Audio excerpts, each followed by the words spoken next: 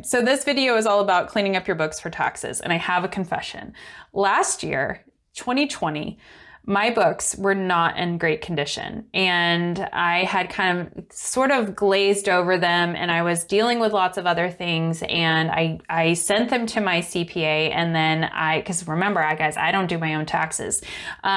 I sent them to my CPA, and then they had like a lot of comments, and I was pretty embarrassed. I was like, oh my gosh, I should have like done more due diligence before I just handed these over. So this year I said, no, not again, never. I am going to get on it. I'm actually going to file my taxes early this year, and we're going to get on it. And so I did. By January 3rd, my books were pristine. Okay. So, I mean, not to brag, but like they were looking really good. I was like, I need to show these to people because they are so beautiful. But I was like, well, you know what? I'm going to walk you guys through what I did, and I'm not going to get into my numbers. I'm not going to show you my financials today. I'm still a little embarrassed. I can't quite get there yet.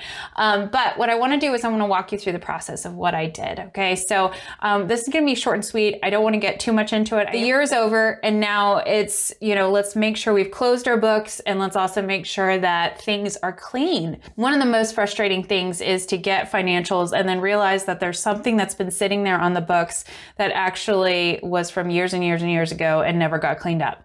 And it's quite annoying when you come in and then you want to fix it because it messes up the current year financials if you have to do adjusting journal entries, and it kind of causes a lot of problems. So what we want to do is we want to make sure that our financials are looking nice and clean, and that we can point to exactly what the balances are for every single thing on the balance sheet, and that our P&L makes sense when we look at it, okay? And that it's actually giving us the information we want to see, and that we don't have a lot of stuff that's kind of put into weird classifications, all right? So the first thing that I did is that I went through and made sure that all my transactions had been entered for the year. So any bank account that might just have a few little pennies of interest here and there, or a PayPal account that doesn't get touched very often, or anything, obviously the main bank accounts and the main credit cards, I made sure that all the transactions were included, okay? So you go to your bank feeds. If you're using QuickBooks Online, you go to your bank feeds and you make sure that everything's there. And then once you know that everything is there, that's what we call complete. We say, hey, it's complete. Then you can go and look for accuracy. So what we do is we review the P&L and the balance sheet. And the first thing that I do is I go through and I'm ruthless on anything that says uncategorized. If there's an uncategorized expense account, or there's an uncategorized asset or an uncategorized liability, I am looking, I am finding what that thing is, and I'm moving it to the right place. I don't want anything uncategorized. It needs to be in the right bucket on the P&L or the right bucket in the balance sheet. And if there's not a proper classification for something, I go ahead and create the account and I put it in the right place. We do not need anything in uncategorized. And I also want you guys to be really ruthless on anything that's miscellaneous as well, okay? We want to keep a lot of stuff out of miscellaneous. We want to put names to things. We really need to know what we spent money on and what we own on the balance sheet or owe. Everything needs a category. So make sure it's got a place to go. Everything in its place. This is the time that you make sure everything is in its place. And then we spend some time and we want to look at the balance sheet. So the balance sheet is the thing that gets forgotten about a lot. And I don't want you guys to forget about the balance sheet. And the tax accountant is not going to forget about your balance sheet, okay? They focus on the P&L, but the balance sheet is still very important as well. So sometimes what happens is a bookkeeper or something will make a transaction, and then it will have a balance sheet effect, and then it will never get looked at again because people focus on the profit and loss statement. They focus on that P&L or the income statement. All of those are synonymous. And then there might be an uncategorized asset sitting there, or maybe an old accounts receivable balance, an old accounts payable balance, or maybe some kind of liability from an employee, or, I've seen all sorts of crazy stuff on the balance sheet. Random things like loans from shareholders that never really were loans from shareholders, and all this kind of stuff that what you really need to do is you need to look at your balance sheet and you need to say, what is that? So if there's a bank account, there should be a bank attached to it where you could go back and see the statement balance. If there's an asset, you should be able to go and find that asset. So if there's a piece of furniture on there, you need to be able to go and say, I still own that piece of furniture. And if you don't own that piece of furniture anymore, it needs to go. It needs to be off of your books, as well as the related depreciation. So this is where you go and you say, what is this? What is this? What is this? What is this? Okay. And I know a lot of you guys will have something like petty cash on your balance sheet, and it might have $150 in it. But if I were to ask you, hey, where's that petty cash of $150? You might say, oh, we spent it on meals, like blah, blah, blah. We don't actually have any petty cash anymore. Okay, well, you need to clean it up off the books, because if you can't identify it and find it, then it needs to be gone. So what you would do in that situation is you would create a journal entry, put that to expense, whatever you spent the money on, meals in that case, and then take it off of the balance sheet. So you'd have a debit and a credit. So if you don't know how to do debits and credits, please just talk to your accountant and say, hey, I don't have petty cash anymore. I don't know how to clean it up. I use the money on meals. And then somebody will be able to help you with that. Okay. So go to your balance sheet and say, what is this? What is this? What is this? What is this? And then confirm the values. Okay. So that's where you go back and you look at statements, or you try to figure out exactly what assets you have, or your inventory. If you have inventory, that's where you go, okay, do I actually have all this inventory? You need to be doing an inventory count towards the end of the year, as close as possible to the end of your fiscal year, so that you can get accurate inventory counts on your balance sheet. Inventory is a place that gets messed up, I'd say probably more than most places in the accounting system. So make sure you get that inventory count done and adjust those inventory balances to make sure that they're more accurate, okay? The next thing that you would do, now I didn't have any inventory, but I'm just reminding you, when you're looking at your balance sheet, there's gonna be an inventory item there if you do have inventory. And so make sure that that's reconciling back to physically what is available and what you could actually sell. And remember to write off anything that's obsolete or trash or it's spoiled or anything like that, okay? This can be a time where you can kind of get some tax savings in too, and write more of that stuff off as a cost of goods sold or spoilage or whatever it is. The next thing that you want to do is you want to reconcile all your balance sheet accounts. And I've used the word reconcile, but I literally mean like reconcile in your accounting system, where you use the reconciliation tool and you actually go and you put your statement beginning and ending balance, and you get in there as of 12/31 of the year, December 31st, and you get all of your statements and you reconcile every single bank account, credit card, loan statement, anything that you can tie back to some sort of statement.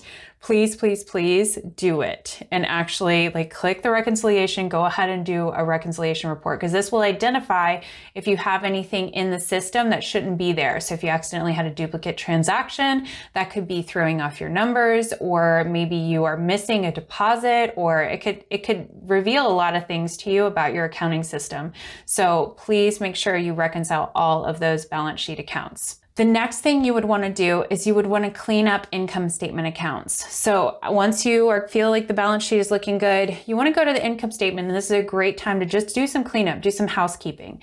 This is where you can add any accounts that you wanted to make your books look cleaner or help you understand them more.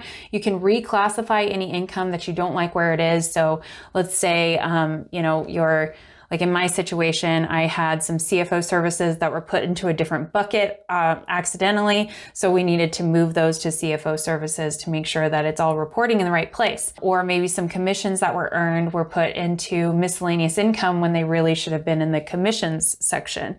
You know, things like that. You want to make sure that you go through every single bucket of your income statement and you say, does this look right? And I'd say take the time. Go into your accounting system. If you have one, please tell me you do.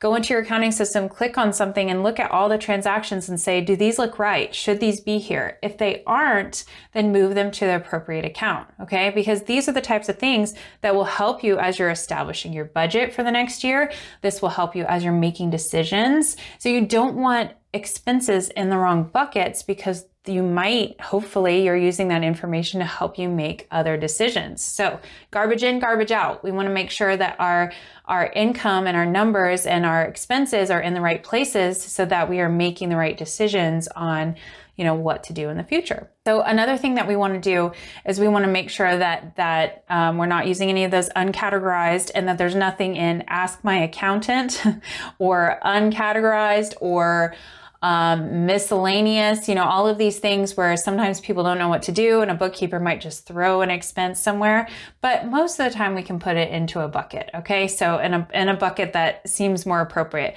If you do have something in miscellaneous, make sure it's not a huge amount. Like, if you are making $100,000 a year, having $20 to $100 in your miscellaneous expense accounts doesn't really matter, but you wouldn't want to have a $50,000 item into miscellaneous. We need to know what you're spending $50,000 on, right? So just do some reorganization. It's a perfect time to do it. You can reclassify accounts really, really easily and move them into the right bucket. Change any names of accounts you don't like. I had one client that was doing like therapy services, and the revenue line item said consulting services. And I was like, why does this say consulting services? Like, it's not consulting that we're doing here. So we changed the name of the account. Very, very simple thing to do in your chart of accounts. You can go and edit the name, super easy, but it's a really good time to change anything that you're like, hey, that account name has never made sense to me, but I've just always used it. This is a good time to do that. Now, if you're going to be changing names of accounts, make sure you communicate that to your bookkeeper so they don't get confused.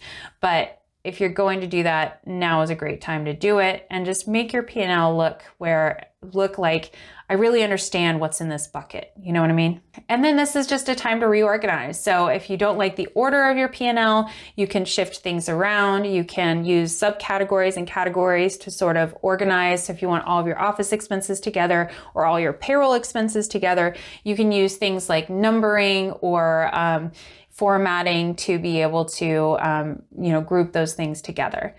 Remember that QuickBooks will do things alphabetically unless you use your account numbers, and then the account numbers will go in order. So it'll default to whatever order the account numbers are in. That's the order that the P&L will be in. So I really like using account numbers in QuickBooks Online for that, so that I can reorder things the way that I like to see them. And then the last thing that I did when I was going through my own P&L is I made sure that my payroll reports and my contractor reports out of Gusto tied to my P&L. So I made sure that my payroll taxes tied to my payroll reports. And I also made sure my gross wages tied to my payroll reports, because that was one thing last year that I had them all lumped together, and the CPA said, hey, we need to break this out. And I was like, oh my gosh, I can do that so quick. I don't know why I didn't have that done. And so that's something that I made sure to do. So that saves my CPA some time, so they don't have to do that. And then it's just a quick check the box for them. I will get a gold star and they'll say, hey, she's a good client. We'll keep her on. As you guys know, CPAs are kind of hard to come by right now. And so there is a little bit of like, you don't want to be the super mess. You know what I mean? Like, you don't want to be the super mess. You want to make it easier for them, and you don't want them to feel like they have to keep raising their rates on you too, because you're the one who takes all the time. Okay. And you don't want to get kicked off their client roster, because a lot of CPAs will just say, I don't want to work with that person anymore, because they've got the next person to fill their slot. These are my tips for you. I would highly recommend it. It would be great. Your CPA will definitely thank you. And well, your CPA might not thank you, but they'll think it. They'll think it to themselves. They'll go, wow, this was actually way easier than the year before. And you will have cleaner, better books that are more reliable and will help you in your planning for your business. Okay. Well, thank you guys so much for watching. If this was helpful, please give the video a thumbs up. I would appreciate it. And feel free to share this video with anybody else who you think might benefit. All right. Thanks so much, you guys. Bye.